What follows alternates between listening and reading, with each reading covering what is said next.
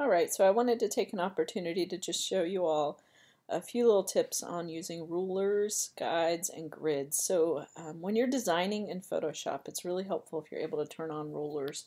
So by default, they may or may not be turned on the Photoshop that you're using. So you want to be able to turn them on, which if you go to the View menu and you go about halfway down, you'll see this option for rulers. And when we turn them on, they obviously give us a little bit of a visual guide here.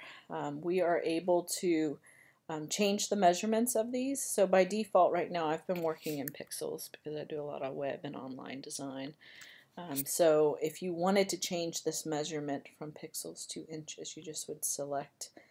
So I'm holding down the control key, which is kind of like right clicking on a computer, and then you select the measurement that you want to be able to choose. There are a lot of options also to be able to create guides in Photoshop. So basically a guide is something that is like a visual indicator that we can pull down from a ruler that will create like a visual cue for us when we're designing. These guides can be pulled out multiple times and you can decide where you would like them placed. When you hover over them, you can move them whichever way that you would like.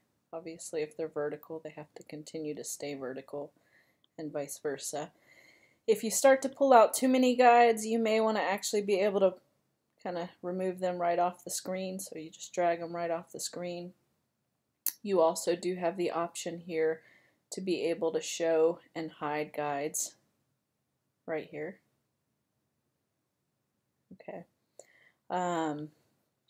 And then the other tip for you is being able to use grids. So we could essentially turn on a grid in Photoshop by going to View, Show, and then Grid. And this basically creates an additional visual cue for you when you're designing so that it helps you align things in your Photoshop document. We are able to customize a little bit of this if you go through your Photoshop preferences. You can go to Preferences and then Guides, Grids, and it also includes slices, which are not used as often these days. So if you do not like the color of your grids or your guides, you can basically change all of these different options here.